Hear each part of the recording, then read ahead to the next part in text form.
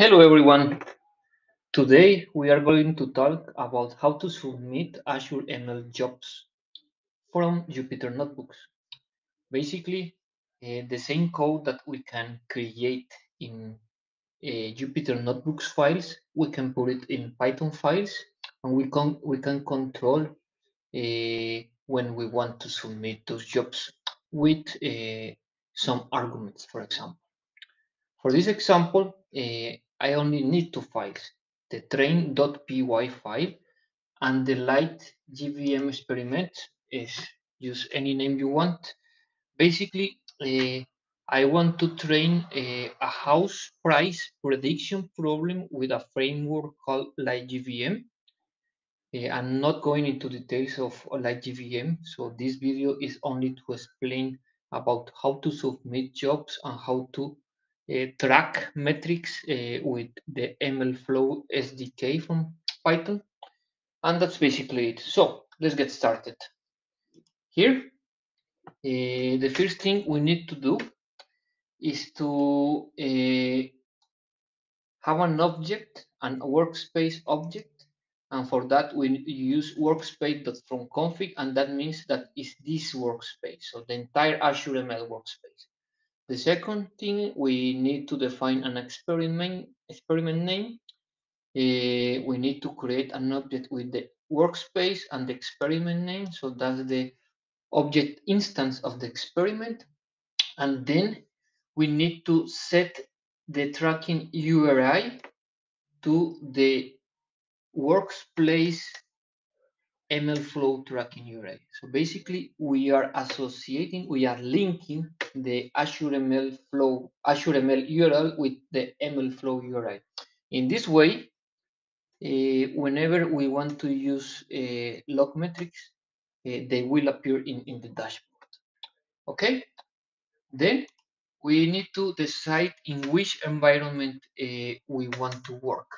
So if you remember from my previous video, environments appear on the left side of the menu, and they are basically a Docker image. So you can see the Docker file, the Docker definition file with all the requirements that need to be installed on that environment, the Python version, the pip version.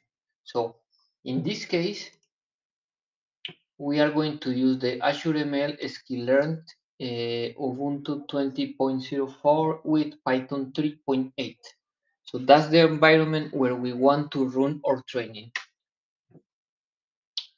So we have the environment. Then what's next? The next thing is actually to create a script run config object. The script run config object is the parameter that we are going to use for the experiment to run later. Here we can set up parameters or arguments. For example, I created the args dictionary with the table name, and the table name is the parameter name, and Belgium real estate is the parameter value. In the script run config, the source directory is empty because it's going to search for that file, the train.py file, inside the same folder. Then we pass the arguments, the compute target local, and the environment we decided to instantiate in the previous step. Now we have the script run config. Now what do we do next?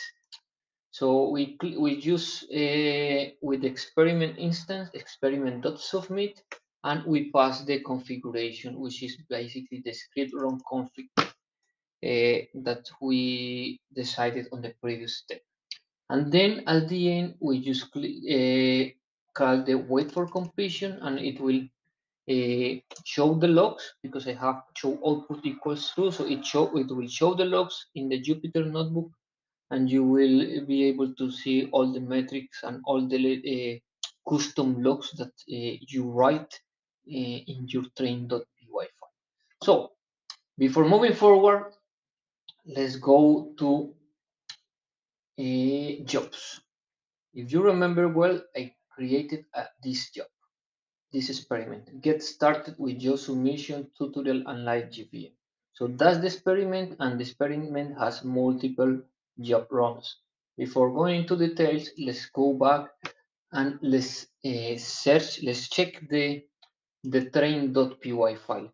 The first thing we need to do in the train.py file after all the imports and everything is the arguments. So we have to use the argparse.argument parser, and then we will read basically the table name from the Jupyter notebook file, and we will pass it to the inside script. So with this line parser.add argument, and then with args parser.parse arg, we will have all the parameters, all the arguments there, and then we can strongly type. We can use args.table name because it's in the args object already. Then we need to load our data. For that, I'm using the workspace object with the subscription ID, resource group, and workspace name. And then with the dataset.getByName, if you see on the right, we have the name equals table name. So I'm not hard coding the table I want to read from. This is actually an argument that I pass from the Jupyter notebook file, which, if you remember here, is this one, Belgium real estate. So moving forward, so we have our data in a pandas data frame, then we use this line of code, mlflow.autolog. So everything that happens within this script, metrics and custom login lines will be written into the Azure ML dashboard, and also into the ML flow logs, which you can see at the end, they are just basically text files. Then I do my training. I'm not going into the detail here. So I'm dropping some columns. Then I'm encoding with one hot encoder some of the categorical columns. I drop the non-categorical columns. Then I merge to the pandas data frame. I merge the encoded ones. So I will end up, see, if I had 10 columns, but one of the columns was city, and I do hot encoding, it will create one column for each different city. In this case, we have over 1,000 cities in Belgium, so the data frame will have 1,000 new columns. Then I split the data, so features on one data frame, and the label, the price in another one, or a series, basically. This is a series. Then for LightGVM, we need to format the data in the correct way, and for that we use the data frame object. We pass our features, the column names, and finally we do train test split. You already know what it is. It's basically we split the data between training and testing, 80% for training, 20% for testing, and we put it in different variables. Finally, with LightGVM, we format again in the proper way lgv.dataset, the xtrain, so the 80% of the features, 80% of the columns with the features, and then the label, so the series. After that, we create a dictionary, so key value with the hyperparameters for LightGVM. So this is something that works for LightGVM. If you are using other techniques, other algorithms, it will have different key pair values. Then we train the model, we predict, and then we can log. If you see here, we can log the root mean square error, we can log strings, we can log constant numbers, whatever you want. So this is the entire process of cleaning the data, dropping columns, some pre-processing with the one hot code encoding, some feature engineering because we are actually creating a new feature, price per square meter. Then we do the training, then we predict, and then we calculate the root mean square error. Finally, we go back to our file, to our Jupyter Notebook file, and you will see here everything that happened in the training. If let's go a little bit up here, you will see the root mean square error is 10,354. That's what we log. And at the end, you can register the model. So register the model actually means that you will have the model ready to be served, ready to be consumed by other users. Other users will be able to use that model without training. Just consume it with 2 or 3 lines of code, and that's much.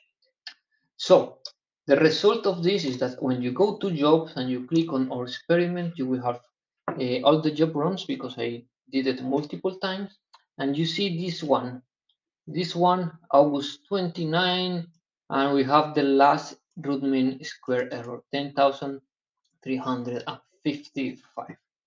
And you will be able to see it on the metrics as well. If I click on here, on the last run, you will be able to see also the metrics. This one and my metric and another metric which are just dummy metrics with constants.